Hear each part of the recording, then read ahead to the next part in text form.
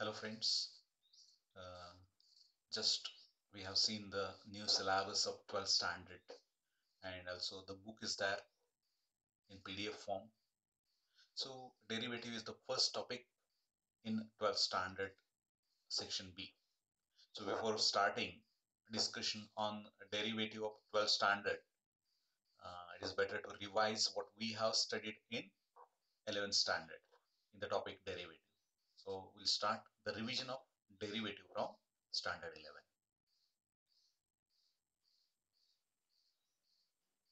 So we have seen different definitions of derivative. One was given by Newton and another was given by Leibniz. So just to revise the first definition, it is derivative by first principle given by Newton.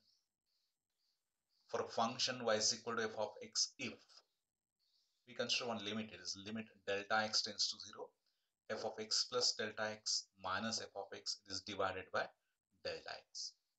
Now as y is function of x, we'll consider delta x as small change in x. So the first value, suppose it is x itself, and the next value of x is x plus delta x. So corresponding values of y will be f of x and f of x plus delta x. So delta x is the difference between the values of x, and f of x plus delta x minus f of x is the difference between corresponding values of y. And here we have taken limit of their ratios. Now if this limit exists, then it is called as the derivative of f of x. Now the values or notations used for this value are, it is y dash or f dash of x. It is also denoted by the notation dy by dx. It is not the ratio of dy with dx, it is the d by dx of y. D by dx is the operator, or it is also denoted as d by dx of the function f of x, derivative of f of x. Okay, now we'll move to the second definition of derivative. It is given by Leibniz, so it is known as Leibniz definition of derivative.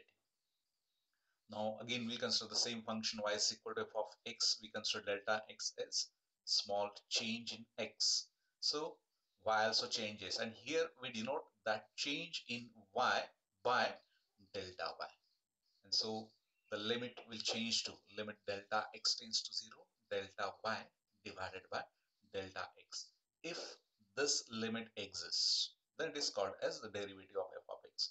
Just if we compare these two definitions, see what is the difference. Here delta y is the difference f of x plus delta x minus f of x from previous definition. So these two definitions are not again different definitions, only the difference is in symbols used.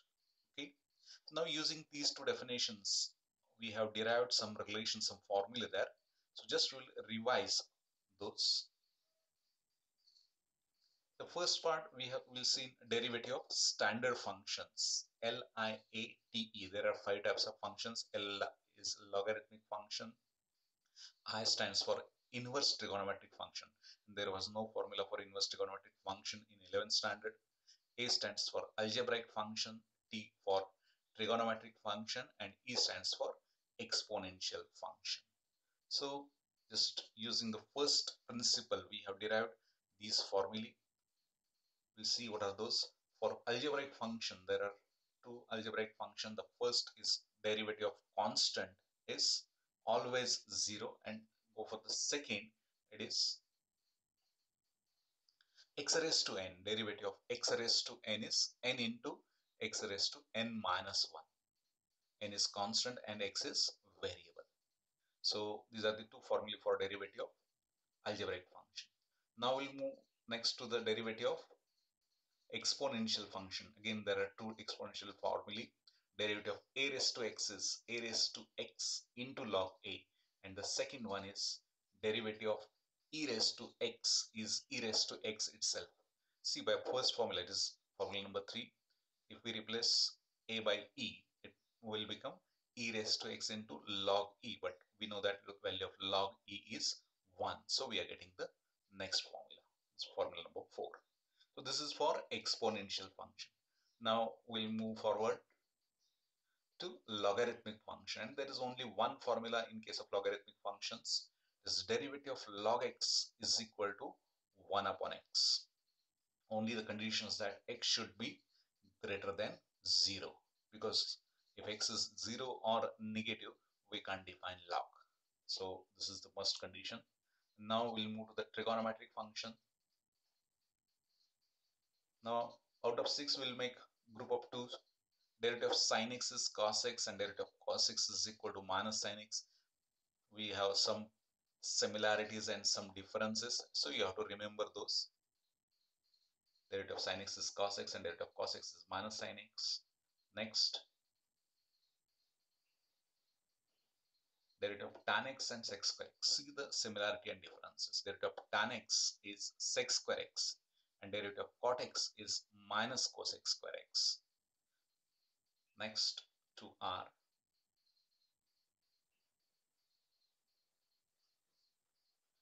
Derivative of sec x and derivative of cosec x. See the similarity and differences. Derivative of sec x is sec x into tan x. Derivative of cosec x is cosec x into cot x. So these are the formulae for derivatives of some standard functions. So using the Leibniz definition of derivative, we have derived the algebra of derivatives, that is derivative of sum, difference, product and quotient. So just we'll see the formula only here. If we consider two functions, u is function of x, this is u is f of x, and y is equal to g of x. Both are functions of x and they are differentiable functions, that is their derivative exists. And the relation between them is, if we add them, then it is denoted by y. So y is equal to u plus v. Then this dy by dx, which can also be written as dy dx of u plus v, now can be obtained by adding the derivatives of u and v separately, that is du by dx plus dv by dx, which can also be considered using f of x and g of x as d by dx of f of x plus g of x is equal to d by dx of f of x plus d by dx of g of x. That is, we'll say a derivative of sum equal to sum of derivatives. So to elaborate this, we'll see one example, simple example here. Derivative of e raised to x plus sin x. Now using the formula derivative of sum equal to sum of derivatives, we are getting d by dx of e raised to x plus d by dx of sin x. And so it is derivative of e raised to x is e raised to x, and derivative of sin x is cos x. So this is the answer. Now we will move forward to derivative of difference. Again, we consider u is equal to f of x and v is equal to g of x as differential functions of x, and y is equal to u minus v. So we are getting the formula dy by dx, which is also equal to d by dx of u minus v. Now it is du by dx minus dv by dx, or in form of f of x and g of x. It can be written as d by dx of f of x minus g of x is equal to d by dx of f of x minus d by dx of g of x. That is, derivative of difference is also equal to difference of derivatives. So we'll elaborate this using one example. Derivative of e raised to x minus tan x is derivative of e raised to x minus derivative of tan x by the above formula, and we will go for derivatives of these standard functions which we have derived previously. Derivative of e raised to x is e raised to x, and derivative of tan x is sec square x. So we'll move forward now. Derivative of product. Now, as like the previous formula, derivative of product is not equal to product of derivative, and derivative of division is not equal to derivative of division. So we'll just revise what we have studied. U is equal to f of x, and v is equal to g of x are differential functions of x, and y is u into v now. So we are getting the formula derivative of u into v is equal to u into dv by dx plus v into du by dx. That is first term into derivative of second plus second term into derivative of first, which can also be considered like this using f of x and g of x as dy dx of f of x into g of x is equal to f of x into derivative of g of x plus g of x into derivative of f of x. So again, we'll see one example on this. Derivative of e raised to x into sine x. First term e raised to x as it is into derivative of second term is derivative of sine x plus second term sine x as it is into derivative of first term, it is dy dx of e raised to x. And so by using the formula for derivative of standard function e raised to x into derivative of sine x is now cos x plus sine x into derivative of e raised to x is e raised to x itself. Now we may go for one more step of simplification. We can take e raised to x common in this case only. It is not happen or it is not going to happen in every case. Okay, so we'll move forward. One corollary we have seen from this, it is derivative of k into v. Here we have the product, derivative product, but in the product one term is constant and one is variable. So in that case, constant can be taken outside the derivative. So its proof is obtained by the previous formula only. Just we'll see one example here to get the idea clear. Dy dx of 5 into sine x is equal to 5 is taken outside the derivative. 5 into dy dx of sine x, it is equal to 5 cos x. Okay. So now derivative of quotient,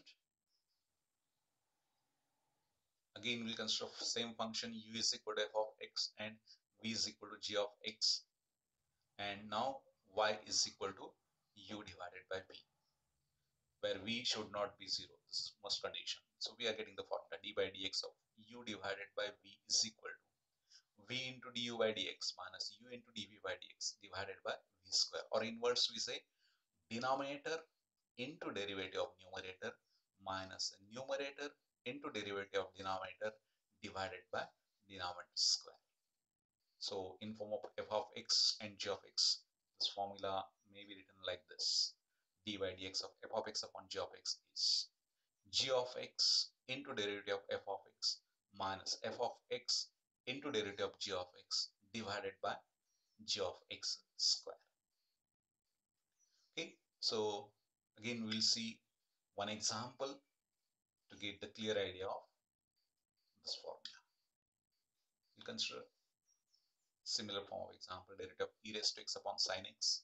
Now denominator is sine x into derivative of numerator, it is d by dx of e raised to x minus numerator e raised to x into derivative of denominator, that is d by dx of sine x whole divided by denominator square. Just we have used the previous formula.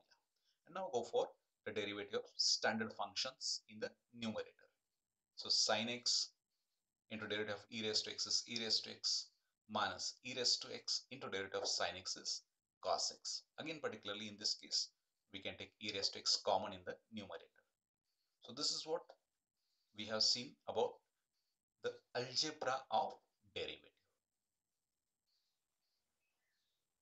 So now we'll move forward. Already we have proved one relation between continuity and differentiability. Continuity was a previous topic which we have studied in the 11th standard, limit and continuity. And so we have seen the relation between continuity and differentiability. So we have proved the theorem that every differentiable function is continuous. If a function is a differentiable at a point, then it should be continuous at that point. So this is what we have seen. If f of x is differentiable at x is equal to a, then f of x is continuous at x is equal to a. This is what we have proved. But the converse of this theorem is not true. What is the converse? Every continuous function is differentiable is not true.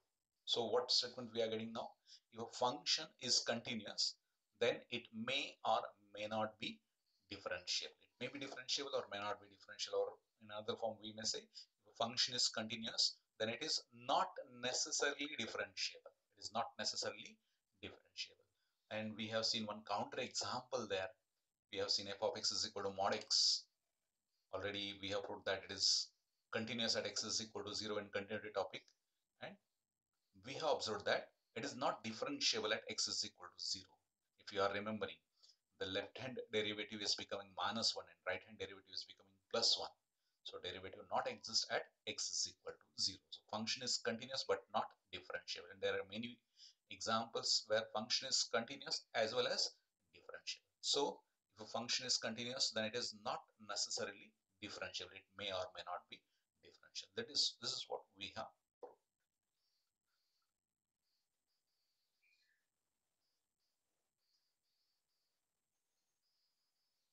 So with this, we are going to close this session. I hope you have liked it. So very soon we'll go for the next section. One more point it is. So we'll start with the first concept from the topic derivative of 12th standard in the next section. Thank you. Thank you very much.